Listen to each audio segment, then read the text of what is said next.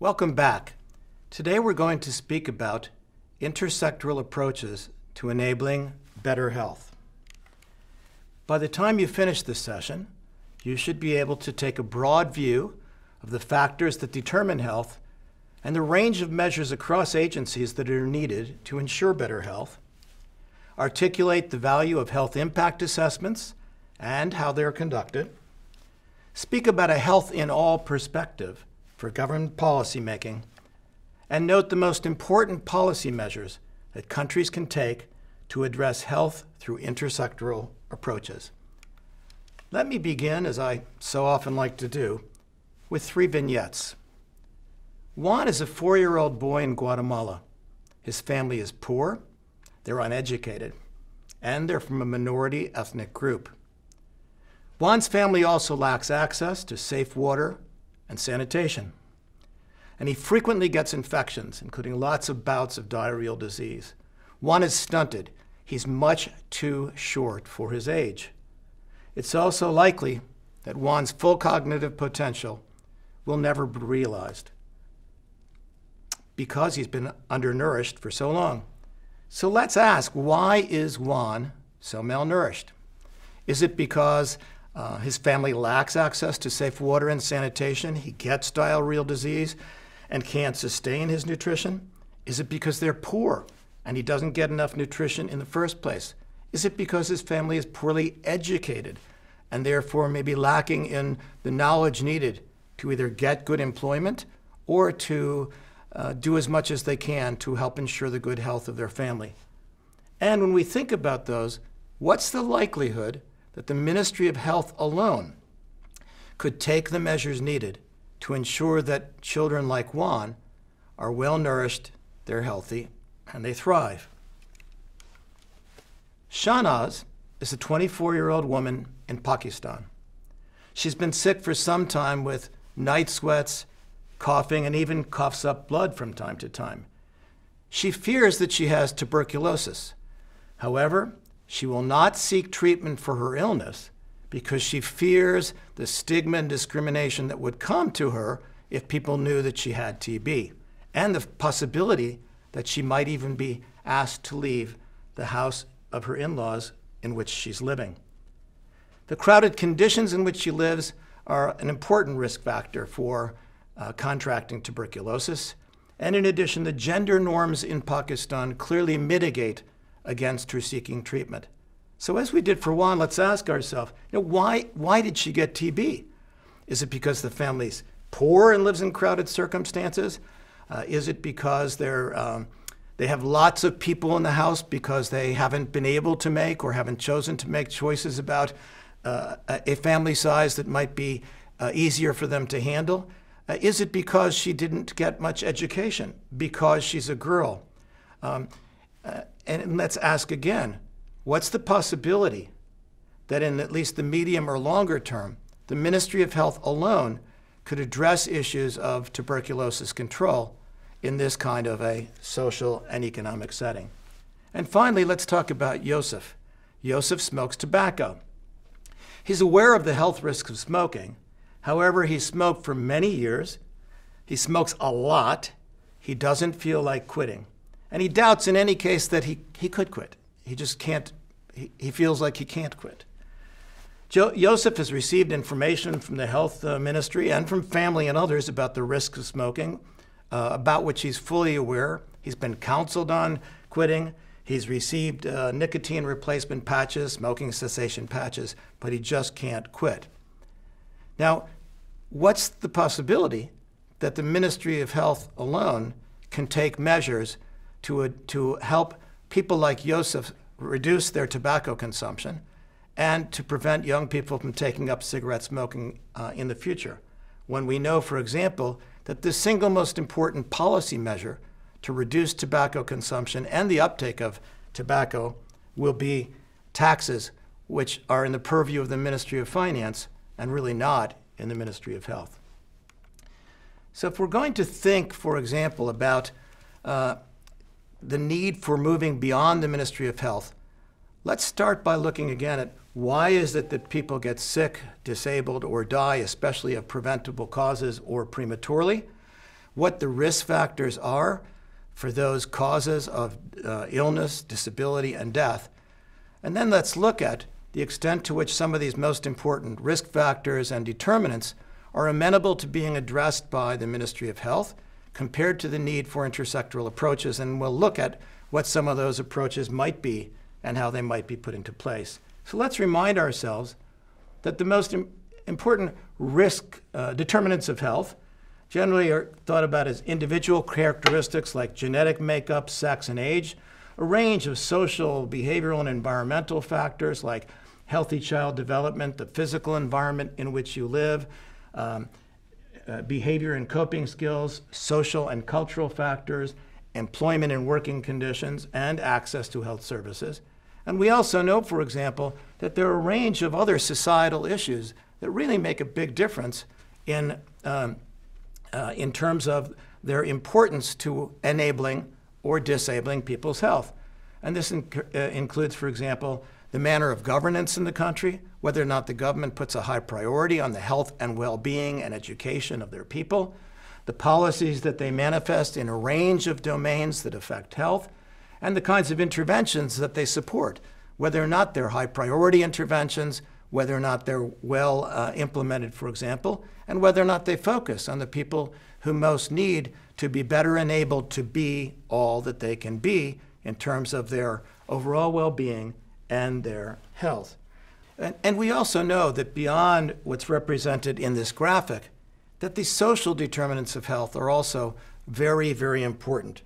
And the World Health Organization defines these as the conditions in which people are born, they grow, they work, live, and age, and the wider set of forces and systems shaping the conditions of daily life. We know there are certain determinants that are really quite close to and very directly related to our health. We know there are others that are more indirect, and we also know there's a whole range of what they call the social determinants of health that are really important to whether or not people are healthy. Let's look now at the risk factors for disability-adjusted life years by country income group for 2015. And here we're looking at the World Bank country income groups from low income, lower middle, upper middle, and high. And we see, at least by looking at the extremes, that when it comes to the most direct risk factors, as examined and articulated in the studies published by the Institute of Health Metrics and Evaluation, we know that for the lowest income countries, many of them have to do with environmental factors like access to safe water and safe sanitation, like household air pollution and the manner in which people cook indoors in many countries. We also know and behavioral factors such as suboptimal breastfeeding, which is enormously important risk for child well-being and their ability to thrive.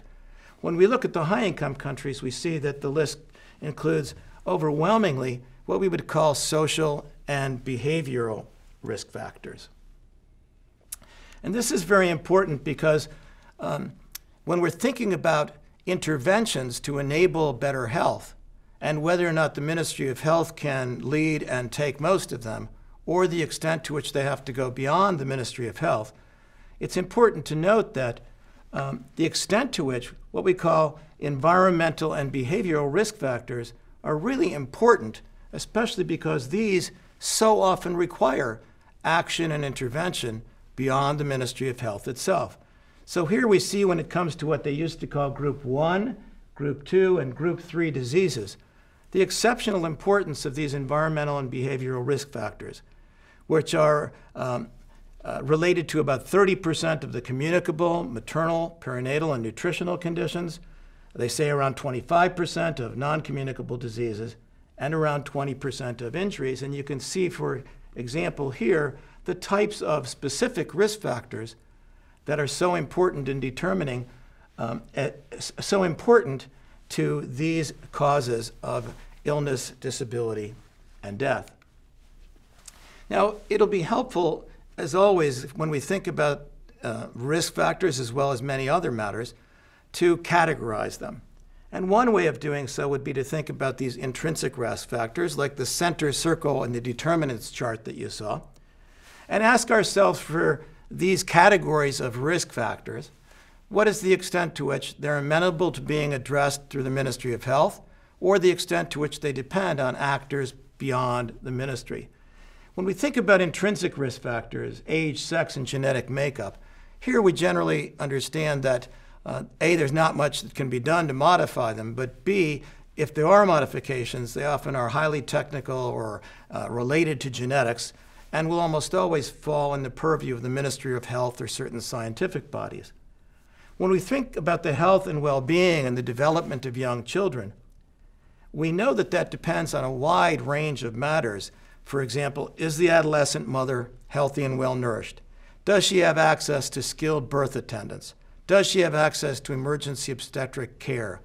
Is the child breastfed in an optimal way? Can the family afford and provide and be knowledgeable about the kinds of food the child needs to thrive, both as a complement to breastfeeding and then afterwards?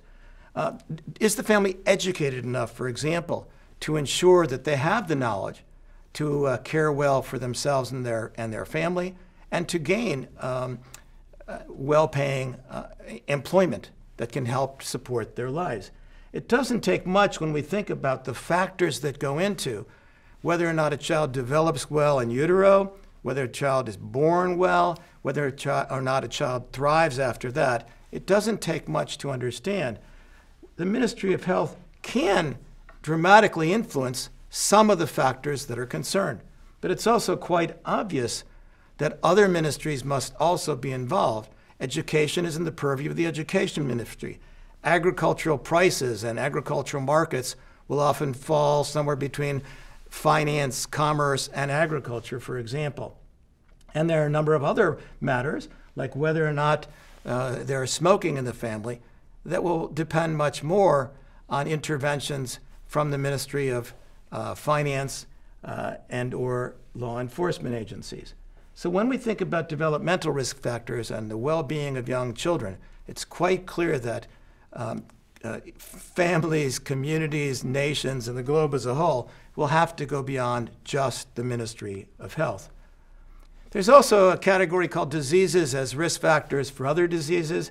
It might sound a little complicated. It's not as complicated as it might seem. But we know, for example, that diabetes is a risk factor for cardiovascular disease. So let's ask ourselves, if one wants to avoid cardiovascular disease, it's important to reduce the burden of diabetes.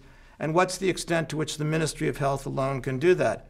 They can diagnose people with diabetes. They can treat people with diabetes. They can encourage healthy eating behaviors. They can encourage and promote better exercise, more physical activity. And yet we also know that this too has something to do with the kinds of food that people eat, what's available to them, regulations on the content of different foods and the amount of sugar, for example, that they can have in them, etc. And we know that these are matters that go beyond the Ministry of Health. When we think, for example, of, let's talk about HPV infection with human papillomavirus, which is related to unsafe sex, and which and also so closely related with cervical cancer. There are quite a range of reasons why people engage in unsafe sex, but some of them have to do with gender disparity and discrimination, with the lack of economic power that might lead in some circumstances, for example, to transactional sex. The Ministry of Health can promote safe sex. It can have an important influence on the use of condoms when people engage in sexual activities. And yet, when one goes beyond that and looks at some of the structural reasons why young women, for example, in some countries in sub-Saharan Africa might engage in transactional sex, it's quite clear that this has a lot to do with gender norms, with economic opportunities for women, and the education that they have, all of which go beyond the ability of the Ministry of Health alone to influence. And finally, we know from the other chart that there's an important extent to which social, environmental, and behavioral risk factors relate to the causes of death and disability. And here, three very important examples would be tobacco, where, as I mentioned before, the single most important intervention is raising taxes. That's beyond the Ministry of Health. Safe water and sanitation. Here, generally, countries have ministries of works or ministries of infrastructure, and access to safe water and sanitation might be encouraged by the Ministry of Health, but it's the Ministry of Works that would generally carry out these efforts with the support, of course, of the Ministry of Finance. And outdoor air pollution is quite a complicated matter that might have to do with industrial licensing and permitting, regulations on pollution and on anti-pollution devices. And if countries wish to reduce the burden of outdoor air pollution and the risk that it poses for ill health, then these countries will almost certainly have to move beyond the Ministry of Health and involve the Ministry of Energy, the Ministry of Industry, the Ministry of Commerce, the Ministry of Finance, and sometimes even law enforcement. So it's quite clear that when we look at what it is that people get sick, disabled, and die from, there's a very large range of important risk factors and determinants for which the Ministry of Health might be able to play an important role. But to really enable better health, it's going to be essential that countries take an intersectoral approach that goes beyond just the Ministry of Health. One way that countries can do this is called a health in all, or a whole of government approach. In this case, and there's a number of countries that come close to doing this pretty well, and the best examples are said to be Norway, New Zealand, the United Kingdom, and Cuba.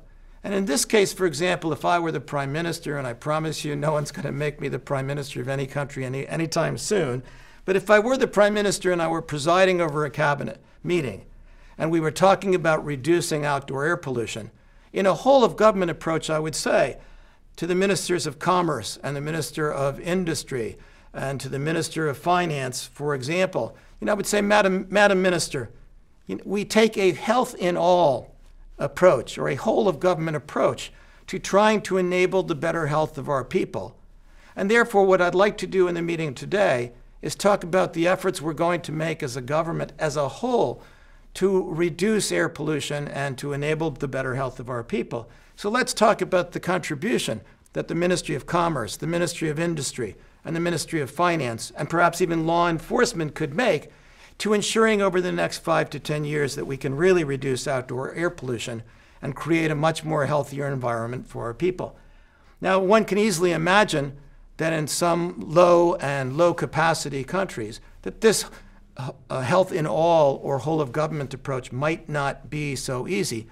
But it's probably realistic that even in relatively poor countries, that they can take a health in all approach at least to specific topics. And certainly one of the best would be tobacco. Certainly even in the poorer countries that have less government capacity, one can imagine the president or prime minister saying, we can't do this for as many things as New Zealand or Norway or the UK, but certainly when it comes to tobacco, there's very good evidence about what needs to be done. So let's talk today about what we're going to do about tax policy, access to sales of cigarettes and tobacco, and how we're going to enforce that. Even though we have to say for right now, we can't take a whole of government approach to many more issues. And there's some good examples from a number of countries, including Uganda, India, and Ecuador, where they took a kind of health in all approach, at least to certain very important topics, as you can see here. Another way that countries can seek to address critical health issues across ministerial and agency lines is through what we call health impact assessments.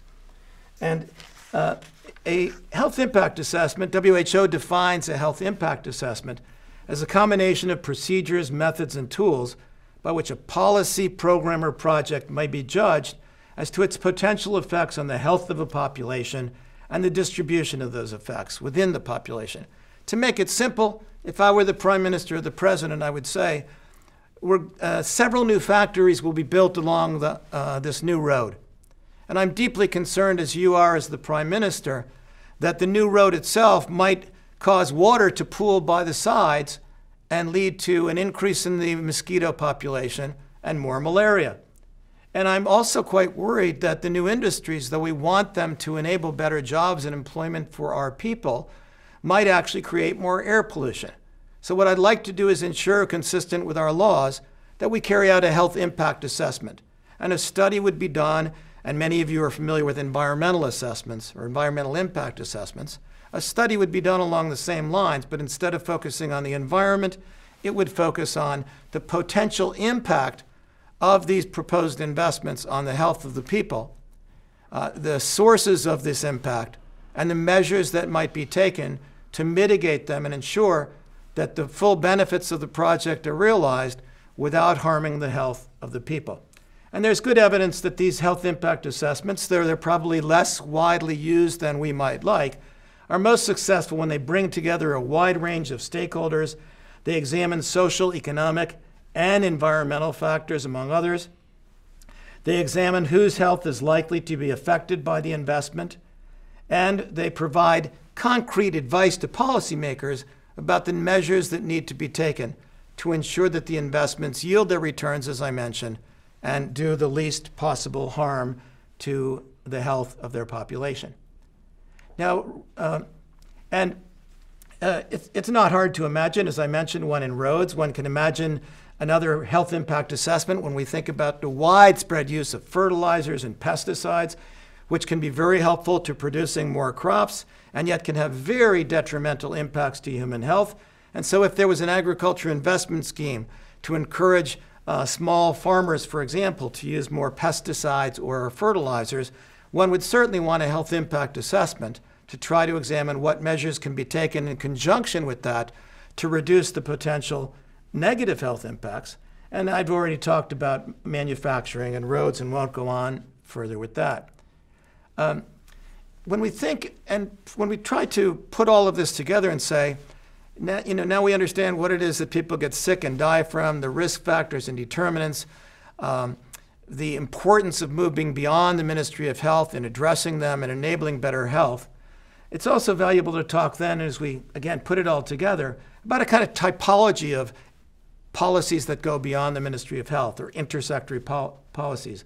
Some might be taxes and subsidies. Some might be regulation and related enforcement. There's also policies related to the built environment. That means the way you build your cities, your sidewalks, your roads, and other physical infrastructure, and policies concerning the provision of information to your people. A very important study came out not long ago from DCP3, the Disease Control Priorities Project, that has looked since the early 1990s, every so many years, at health in low and middle income countries. And DCP3 has recommended an intersectoral policy package, for which I believe they have suggested there be 79 elements, at least at the start. And they've suggested that the evidence shows that these are cost efficient, can have a very valuable impact at relatively low cost, many of them, on enhancing the environment in ways that go beyond the Ministry of Health and bring together the work of several ministries.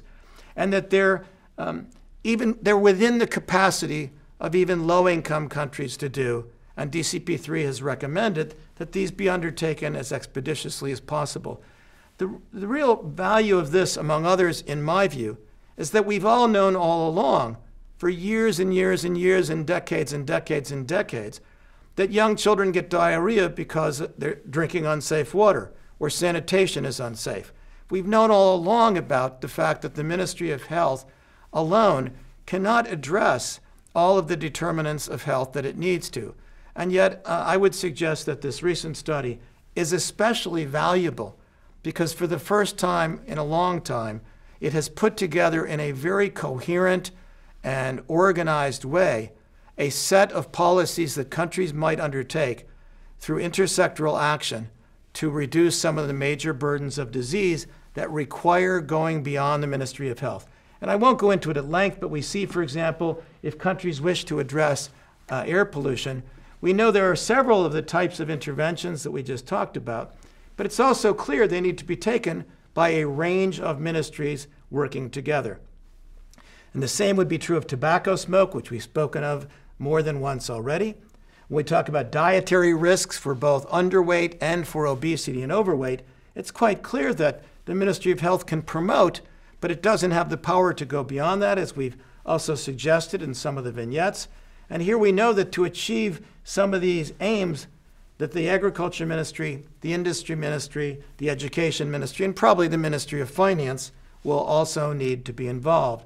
And we can look as well at injuries for which it's clear that although the Ministry of Health will promote attention to falls, risks, poisoning, and road traffic accidents, we know that this is very complicated to address and requires the involvement of a range of ministries like planning, the environment, industry, transport, and finance if we want to take the most important evidence-based, cost-efficient, doable, sustainable, and fair measures to reduce the risk of disability and deaths that come from road traffic accidents as well as other injuries. And finally, there's a range of other environmental risks, and it's quite clear for them as well that a range of interventions is necessary and warranted, and that a number of ministries will need to be involved if they're to be addressed effectively and efficiently. So let me end by reminding you of what I hope are the main messages that I tried to bring out in this discussion of intersectoral approaches to enabling better health. First, an important part of the burden of disease can only be addressed through intersectoral approaches. Second, intersectoral action in health might be taken through what we call a health in all approach, or a whole of government approach. Third, another valuable approach to engaging multiple sectors on health issues can revolve around what we call health impact assessments. And there are a range of intersectoral actions that are essential to address an important share of the determinants of health. And finally, successfully addressing an important share of the burden of disease in today's low and middle income countries requires, I repeat, a broad approach to identify the determinants of disease, disability, and death, and then to act on them across agencies. Thank you very much.